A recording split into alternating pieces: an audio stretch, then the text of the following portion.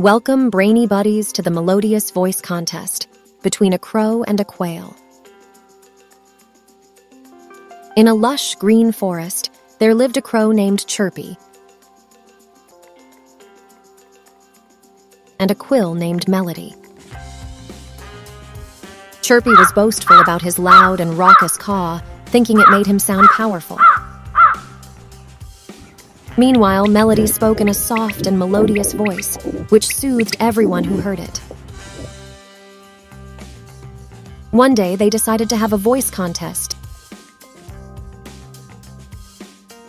to see who was better. As Chirpy cawed loudly, forest creatures like panda, monkeys, squirrel bears,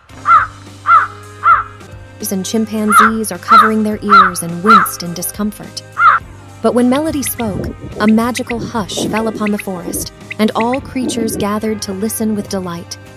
As the contest ended, a wise owl appeared. "Chirpy, your voice may impress some, but it disturbs and irritates many. Melody, your gentle voice touches hearts and brings peace. Remember, kindness and softness win over hostility and loudness." From that day, Chirpy learned the value of a gentle voice and lived harmoniously, while Melody's soothing voice continued to win everyone's heart. The moral was clear. A soft and gentle voice carries a powerful message of love and kindness, touching the hearts of all who listen. Thank you for watching. Don't forget to like, subscribe, and share.